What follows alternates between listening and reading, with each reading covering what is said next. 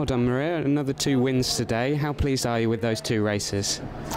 Today it was a difficult day because I had 800 free and then 200 fly and no a lot of time to rest, but I did the best that I can and I could. What was it like competing for a European team? This is the first duel in the pool that you've competed at. Yeah, I'm very proud to represent the European team, and maybe next week, next time we'll win. Were you expecting it to be so close and so exciting at the end? Yeah, we was winning yesterday, but today the Americans had a best day today, and finally they win. And how about your times in general at this meet? You've had 4 individual wins. Are you pleased in general with how fast you've swum?